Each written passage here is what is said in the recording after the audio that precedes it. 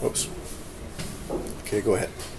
The Reign of Terror, from 1793 to 1794, was a dark and hopeless time. During the Reign of Terror, the enemies of the Revolution were imprisoned and eventually killed. Along with the king, the more moderate members of the government had lost out to the Sans-Culottes and the Jacobins, and were seeking the enemies of the Revolution killed.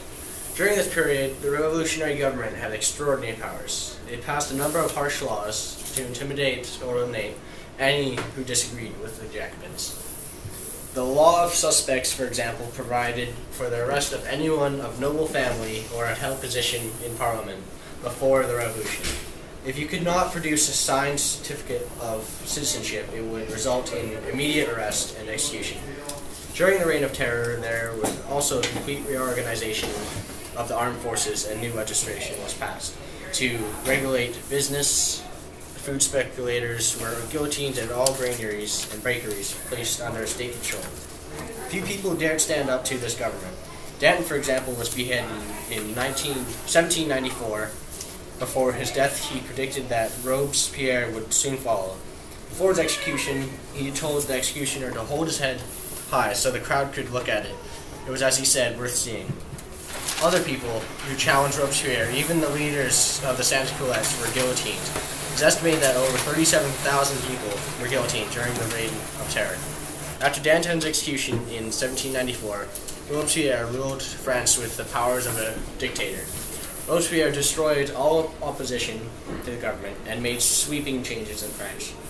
The country was modernized in many ways. The metric system was introduced, as well as a revolutionary calendar.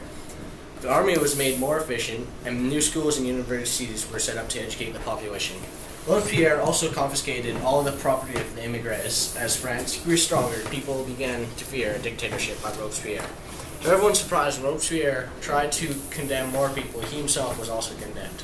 After a failed attempt to shoot himself, he was quickly arrested and guillotined with his closest friends. The Reign of Terror was at an end. Robespierre, once a sincere opponent of the death penalty, had brought about the death of thousands.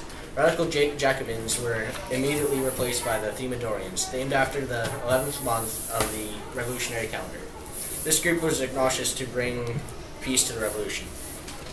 The rule of Robespierre was replaced with the Directory, which was controlled by the middle class. The new government gave most of the power to the people of property, which signaled a return to special privileges for people with money. Only this group could vote and elect members to government. The days of equality and the title citizen were over, and many of the advances made by the poor were swept away. But soon the Directory itself would be swept away by Napoleon Bonaparte, a man who would establish a new type of monarch by calling himself Emperor of France.